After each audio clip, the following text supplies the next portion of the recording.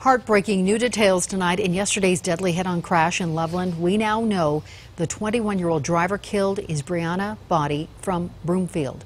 We've learned she just finished training to become a teacher. Her Facebook page says she graduated from Legacy High School in 2013 before going to CU Denver. She studied elementary education, completing her practicum in the Mapleton School District.